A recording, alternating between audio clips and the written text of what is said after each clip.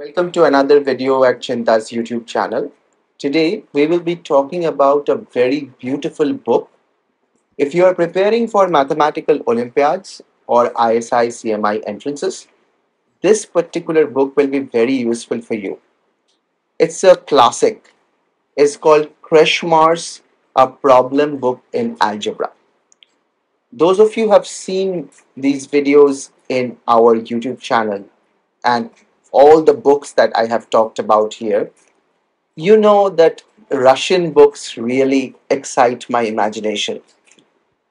Sometimes I think that how that atmosphere of mathematical problem solving must have been, where these kind of problems were solved and books like this were produced. So let's look into this particular book and see the content. Okay. So it's a very typical Russian problem book. It's translated into English, of course, and it's freely available online, but you can also get a Indian version, a printed version of it if you are in India, because this book has been reprinted by many companies.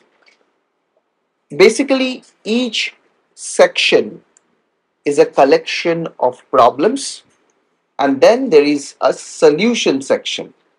So you start with a problem section and then we start with a solution section. This is typically how Cheenta Math Olympiad programs are also designed. You start with a problem and then you talk about the related concepts and then you come back to the problem again. The problem acts as the magnet. It is the center point, it motivates, it leads to imagination and stuff like that. So let's look at some of these sections. We have rational expressions, rational fractions, then there is some intermingling of trigonometry and algebra, then first degree equations, second degree equations, some interminglings with complex numbers and polynomials, and progressions and sums, inequalities, mathematical induction, and finally, curiously enough, there is a section on limits. So it will send you to the edge of calculus. It's very Renaissance styled in some sense.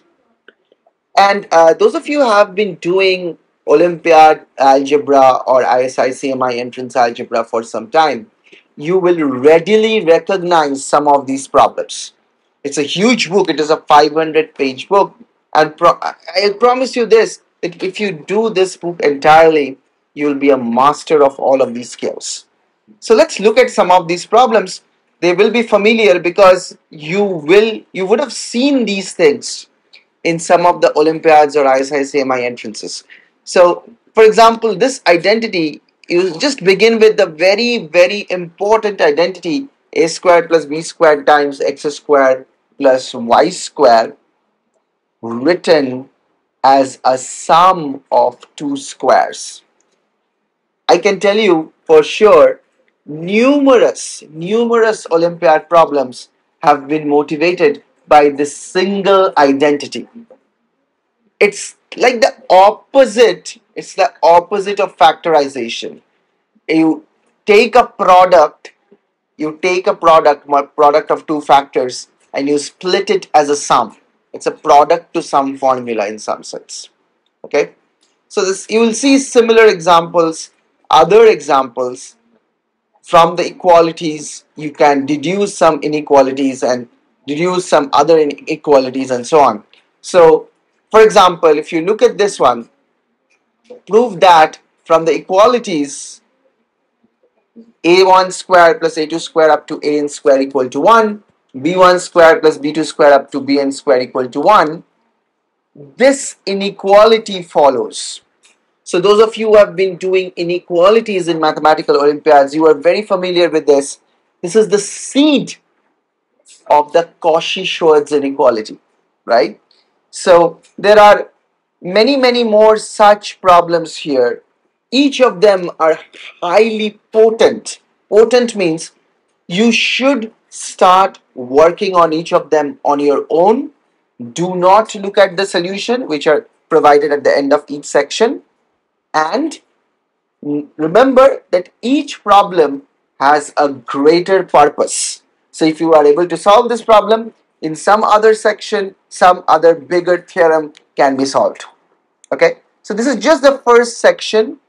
There are 7, 8 sections as I mentioned at the very beginning, and I just scroll down and show you that the second section is on rational fractions. It's nothing like you would sort of expect from a fractions section or a chapter in a general CBSE, ICSE, or IB board or West Bengal board book. It's significantly more challenging.